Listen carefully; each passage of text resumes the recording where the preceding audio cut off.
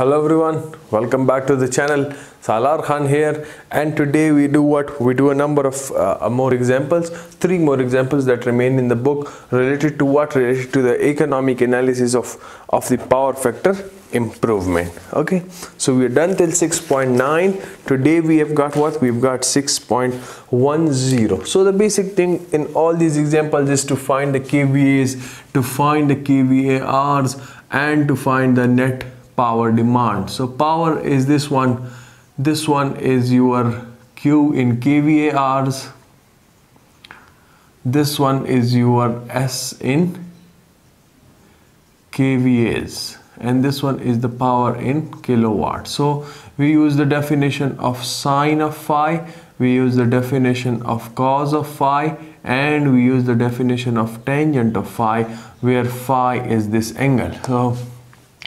perpendicular by hypotenuse, base by hypotenuse, perpendicular by base. So these are the definitions according to which we go on. So let's say example number 6.10 is the first example for the day. A factory load consists of an induction motor. Now you have an induction motor of 50 horsepower, and they have converted it to watts as well for you, 37.3 kilowatts. This is an induction motor with 0.8 power factor and an efficiency of 85%. Now of course this is an induction motor, so this will have a lagging power factor. B, what is load number B? Is a synchronous motor of what? Of 25 horsepower, and again it is given in watts as well, 18.65 kilowatts.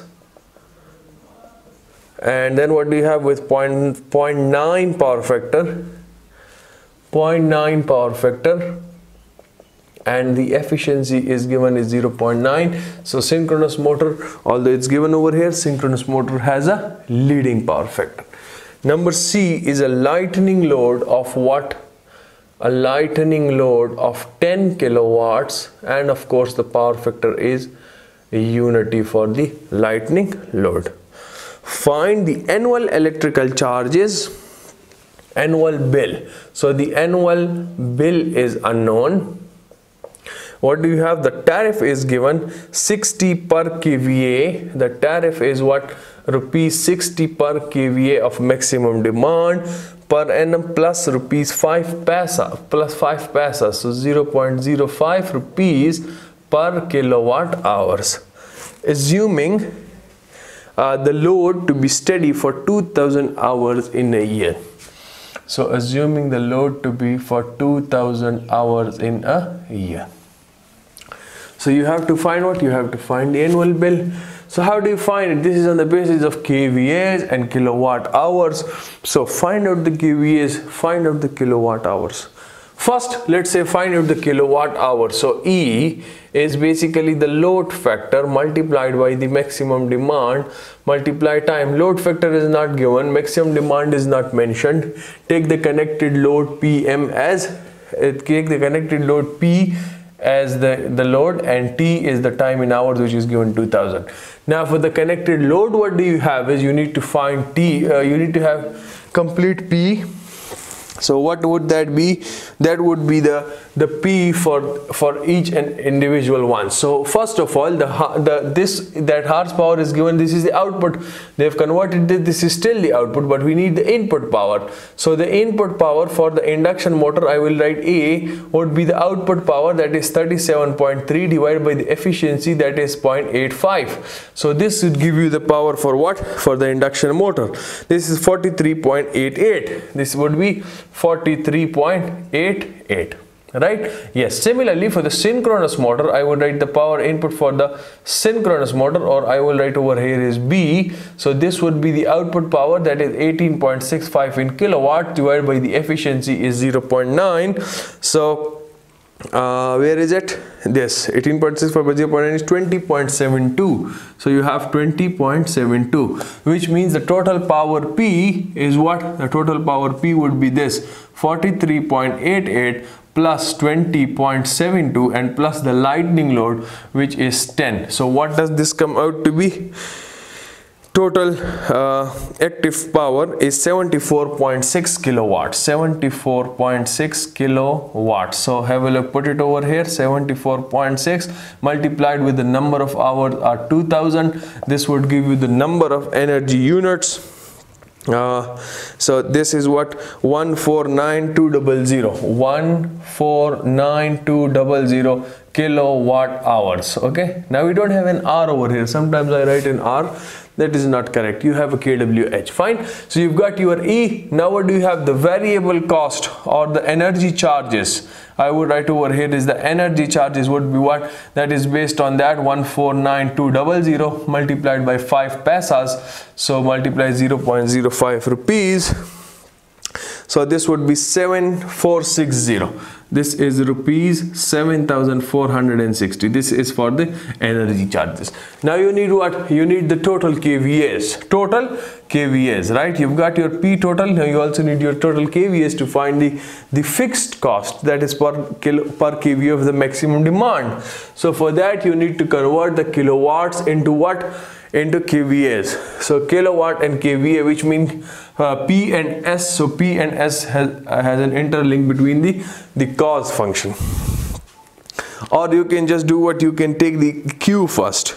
Total kVA would be given by, you cannot add them directly, although you can find individual S1, S2 and S3 from this formula, but you cannot add them directly because they are not in phase. One is leading, the other is lagging, the other is at unity power factor. So they are not in phase, so you cannot go for directly S1 plus S2 plus S3. So you have to go for the what? For that Pythagoras theorem. So you have to have the P total squared plus the Q total squared. Have a look. So this would be the formula. So out of which the P total we have got already is 74.6 squared, and for Q total you need what? For Q total you need Q1 plus Q2 plus Q3. So have a look, Q1, Q and P. So we need a relation between Q and P. So that is from tangent of phi, right? Yes. So you can find out the individual phi's from here. From here you would have phi, let's say I name it A, would be the cos inverse of 0.8, whatever it may be. Phi B would be the cos inverse of 0.9. I'll see if the book has written it, so they've not written it anyways. So now Q1 would be for the induction motor. Q1 or let's say A, B, C, I would just name it, because I have written them over there. So QA would be what? Q is P times tangent of phi. So this would be P. P for this we have already calculated is 43 P A tangent of phi A, right? So this would be what? PA is over here 43.88 into the tangent of what? Tangent of cos inverse of 0.8. So this comes out to be what? Where is it here? 32.91. 32.91. Fine. Yes. Induction motor, so this is with a plus sign, plus J, or lagging kVARs. These are kVARs. Fine. Yes. Now QB would be what? QB would be PB times tangent of phi B. So have a look, PB we have calculated over here is 20.72 times the tangent of what angle? Cos inverse of 0.9. So this would come out to be 10. This is 10, and have a look, this is synchronous motor, so this would be with a negative J. Why? Because these are leading kVARs, or these are capacitive kVARs. The previous one was inductive, right? Similarly, QC is a lightning load, so that would be 0 because it does not have any angle. Cos of phi is 1, so which means what? Phi is cos inverse of 1 would be 0, I believe, right? Yes. Because this is operating at a unity power factor. So have a look, just put it over here, sum it up. What is it? 32.91 minus 10. So this comes out to be what? 22.91. So have a look, 22.91 squared under the root. So which means you've got your S total, which comes out to be what? 78.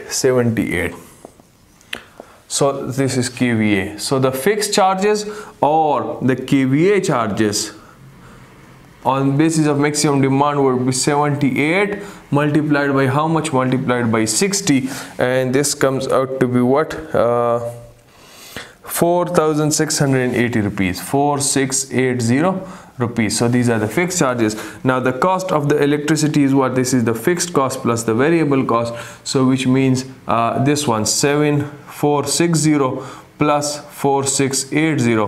This gives you the final answer, and this is a little misprint over here, but anyways I believe it's 12140 rupees. Check this out, do the calculations yourself. I tell you always. Okay, 6.11, the next example please. What does it states? I hope this is clear. You have to find your P, you have to find your Q, you have to find your S. Right now S1 we can find out directly with the help of Q, but we did not find it. Why? Because we cannot have directly S1 plus S2 plus S3 is equal to S total. This is wrong. So for that we need Q, and we go for this formula because they are not in phase. Fine, this is the reason. 6.11, a supply system feed the following loads. Number one is a lightning load of 500 kilowatts. So number one is what? Lightning load of 500 kilowatts. Number two is what? Number two is a load of 400 kilowatts at 400 kilowatts at power factor is what? 0.707 lagging. 0.707 lagging. Number third is what? Number third is 800 kilowatts at 0.8 leading. 800 kilowatts at a power factor of 0.8 leading. Number fourth is a load of 500 kilowatts at 0.6 lagging. 500 kilowatts at 0.6 lagging. Okay, and number 5, oh, we've got a lot of loads. Synchronous motor driving 540 kilowatts. Synchronous motor, and it is driving. So let me just take this call please. So what was I saying? So the next is the fifth load. The fifth load is a synchronous motor driving a 550 kilowatt DC generator. This is driving a 540 kilowatts DC generator and having an overall efficiency of 90%. Calculate the power factor of the synchronous motor so that the power factor of synchronous motor is unknown, so that the station power factor, the overall station power factor becomes a unity. Right? Okay, so let's get going. So calculate the kVARs. Calculate the kVARs, right? Yes. So the corresponding angles you can find out. The corresponding angles you can find it from cos inverse, right? Yes. So you can find out the lagging kVARs. From which formula? Q you can find out if P is given. So Q is equal to P times tangent of phi, right? So first of all, if I say about the lagging Q, if I say about the lagging Q, so what would that be? That would be this thing for case number 2, right? Lagging Q would be for case number 2 plus which other case? For this case also, for case number 4, right? 2 and 4, yes. So what would that be? That would be 400 tangent of what angle? Cos inverse of 0.707, right? This would be the Q for this load. The next would be for plus 500 and tangent of what angle? Cos inverse of 0.6, right? Yes. So the lagging kVARs are what? They are 1065. They are 1065 kVARs, right? And lagging with a plus J. Similarly, the leading kVARs or the leading Q, that would be for what case? So you have got this one case only for the load. This is 0.8 leading. This is 0.8 leading.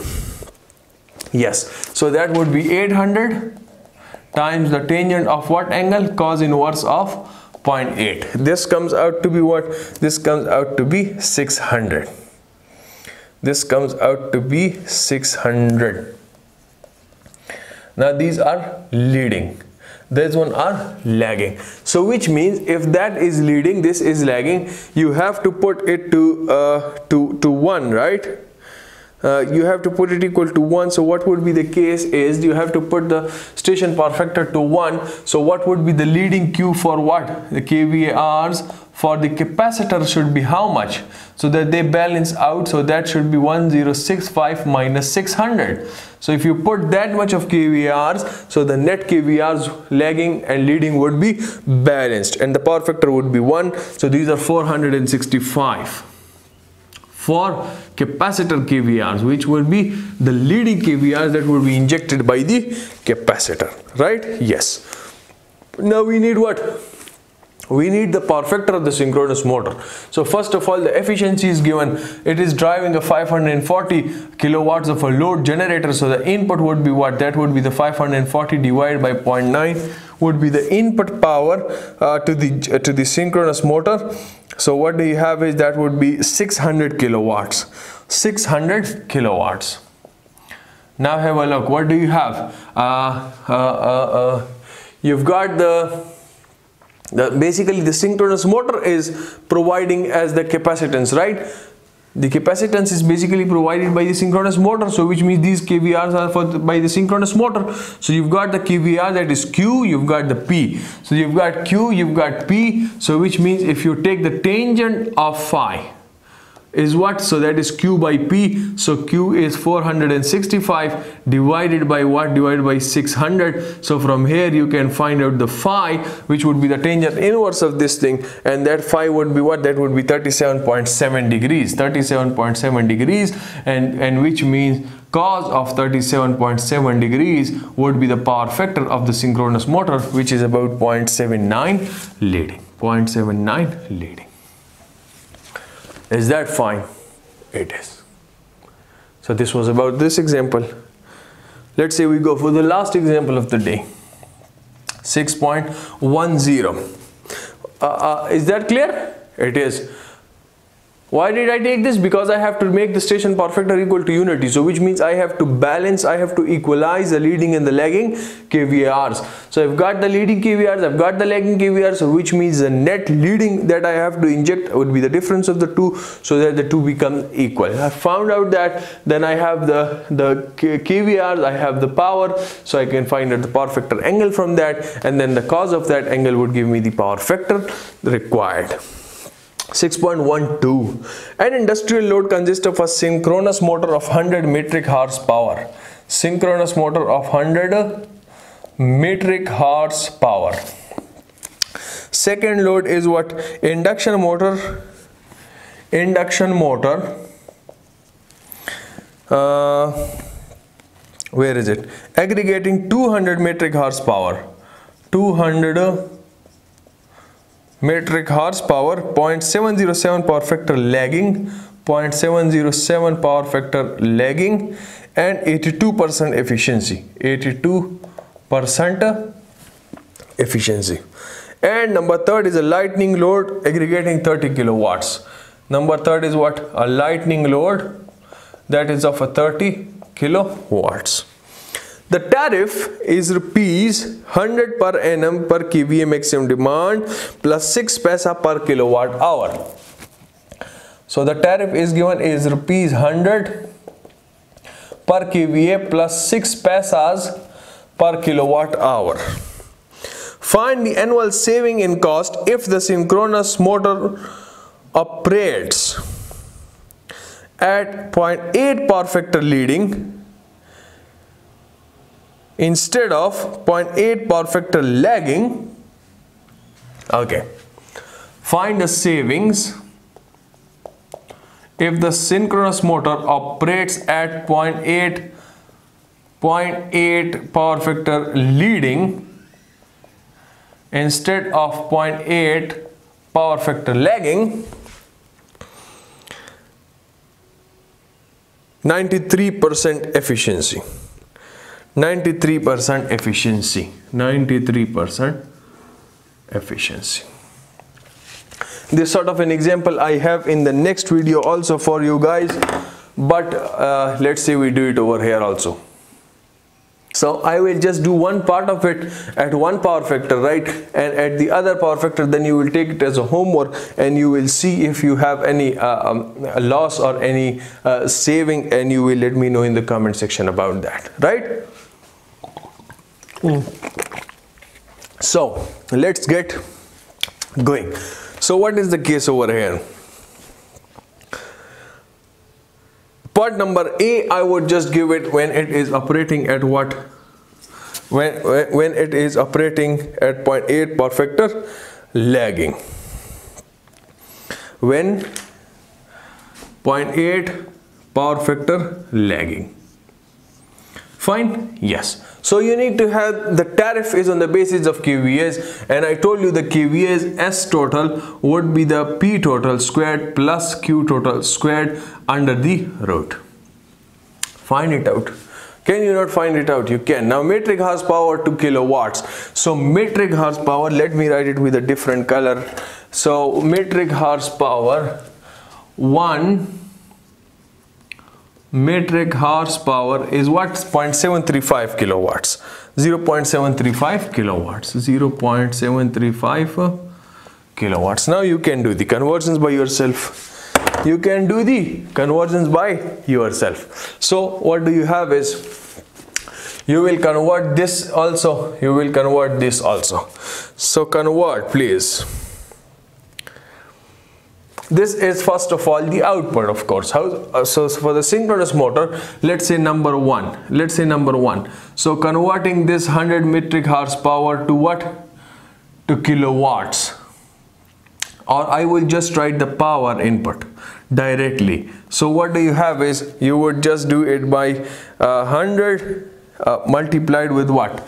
You will have 100 multiplied with 0.735. This would give you the output, that is, you have converted these horsepowers to kilowatts, and then I divide it by the efficiency, which is 0.93. so this will give me the input power.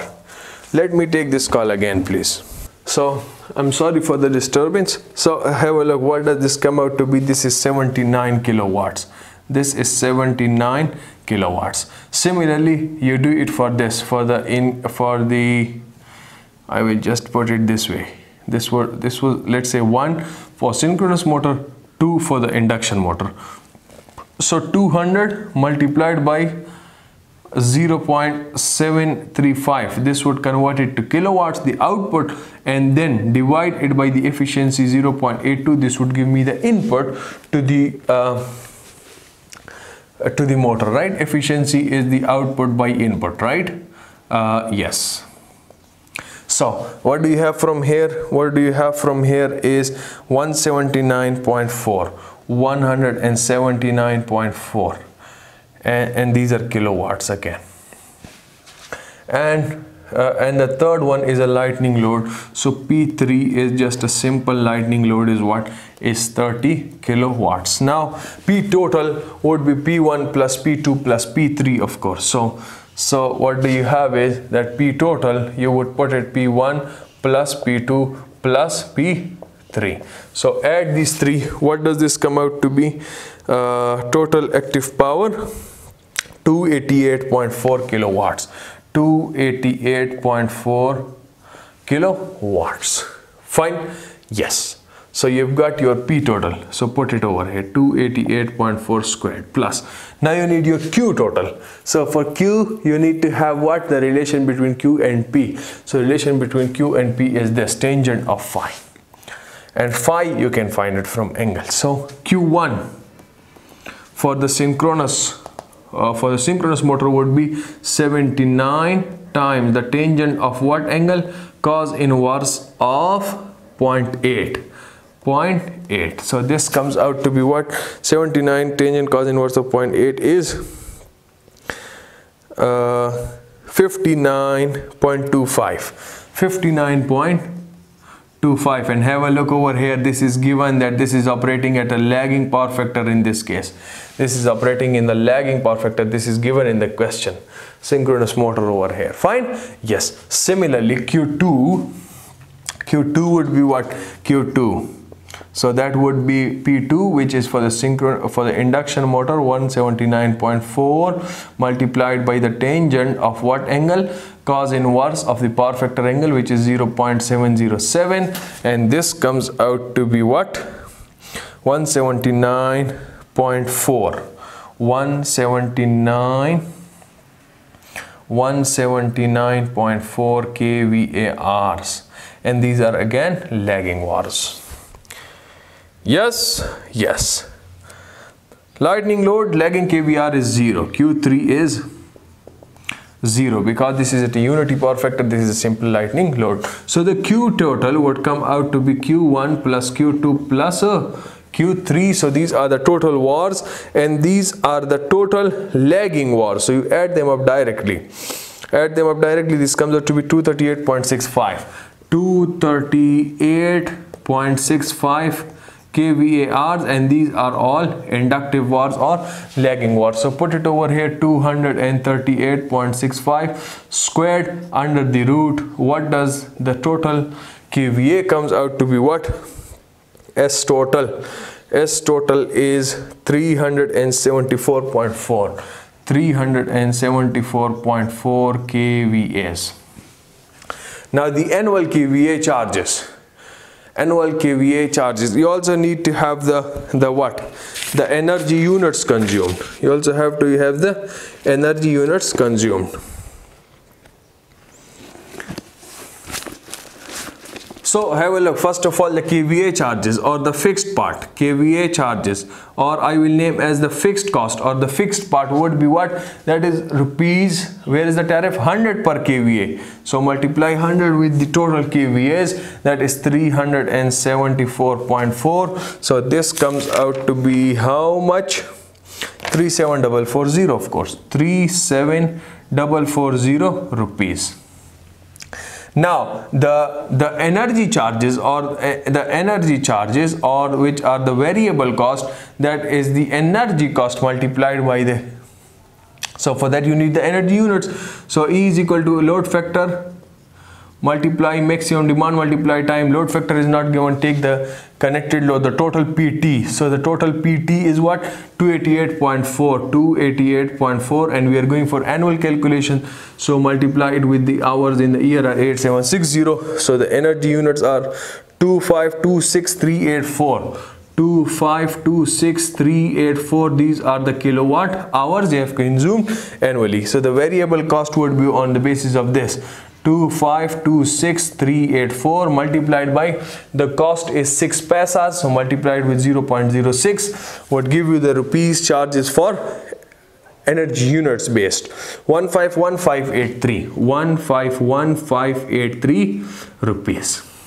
So this implies what? That my cost of electricity over here would be what? Cost of electricity for that problem would be kVA charges plus this, which means the annual bill would be 37440 plus 151583. So this comes out to be 189,023 rupees. So this is for the first case. Now for the second case, what do you have is, for the second case, do you want to take it as a homework or should I do it? So for the second case, the synchronous motor would operate at 0.8 power factor leading. Now if this operates at power factor leading, so the total power would of course remain the same. But then what would change is this, the QT and the sign would change, of course. P total would remain the same. P total would remain the same. Q total now would be different. That is what that was for the synchronous motor is case number 2, right? Case number 1. So have a look. This one. With this one would now come with a negative sign. So negative 59.25. You would have a negative 59.25 with this. You would have a minus 59.25. Why? Because these would now be leading wars for case number 2. And then you have a plus this one, 179.4 plus 179.4. So what do you have is the net lagging kVArs would be 110.15. So these are the net kVArs, these are positive, so which means these are lagging. Still the overall is lagging. So now the S total would change. P total is the same, is this one, 288.4 squared, plus the Q total has changed, 120.15 squared under the root, and this comes out to be how much? 312.4 kVAs. Now the kVA charges are what? kVA charges, they are 312.4 multiply 100, so this would be rupees 31240 rupees, right? Yes. Similarly, the energy charges would remain the same. Why? Because the energy units are the same. So this is 151583, 151583. So which means that the total cost is what? Add these two up, please. Add these two up. 182823. 182823. Right? So this is the cost of electricity 2 when the motor operates at 0.8 power factor leading. This one is for lagging. So have a look. If let's say this is 1, let's say 2. So you have what? You go for 1 minus 2. So if this gives you a positive result, which means you have got your saving, and the amount is that amount is saved. If 1 minus 2 gives you a negative result, you have got the amount lost, and that is the amount lost or saved. Is that fine? It is. So I believe this was just simpler examples, very simpler examples. The main idea is clear. What you have to do is from the power triangle. Everything is from the power triangle. You have to find Q, P and S, and that is it. I finished this video over here. I have one remaining example. I'll do it in the next video, and then we'll see whatever the next topic may be. Till then, take care of yourselves, everyone around you. Goodbye.